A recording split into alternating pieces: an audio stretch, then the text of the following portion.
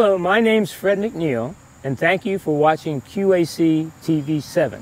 You're watching a program called Travels with Holden. Now you're probably saying, wait a minute, Fred, where's Holden?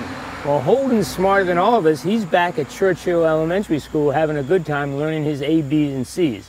What we do is we travel every week, go around to different hot spots in Queen Anne's County, memorials, or things that we think you might be interested in. Today, we're outside of Centerville, right next to Parks and Recreation, at a beautiful park called Queen Anne's County Fallen Heroes Memorial. It's quiet, it's restful, and it's a good way to thank the firemen and police people and emergency service people who've given the ultimate price, their lives, in serving us so we can sleep at night, travel safely, and be safe in our jobs. It's a beautiful place if you have a chance, right outside of Centerville. Again, Queen Anne's County Fallen Heroes Memorial, right outside of Centerville, and we all say thank you.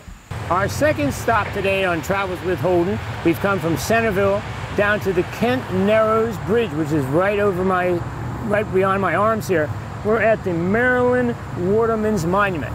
If you come to Queen Anne's County and you see this beautiful bay and our beautiful rivers and streams, you have to think about the men and women who in the past and every single day spend their time out making sure that we have fresh seafood and creating this wonderful atmosphere we have in Queen Anne's County. This is perhaps my favorite monument in all of Queen Anne's County, and I always like to thank George O'Donnell and his group that had a lot to do with it. Our next stop on Tours with Holden, we're at the Chesapeake Country National Scenic Byway. Now let me explain that. We've crossed the Kent Narrows. We're actually on Kent Island now. We have the Kent Island Trail about 100 yards from where we begin, a beautiful scenic natural trail. You can ride your bike, you can walk, just beautiful. We've got the Chesapeake Bay, we've got the whole Kent Narrows area, some of the best restaurants in the world. This is a monument to good taste and luck. You live in a county which has some of the most gorgeous scenery, some of the most gorgeous restaurants and dietary delights, and a wonderful way to spend a weekend. Come down to Kent Narrows, to Queen Anne's County Heritage Center, get some directions, hop on the trail, get something to eat. A wonderful day for you is on tap. Now we're on Kent Island. Have I got a special spot? This is called Broad Creek.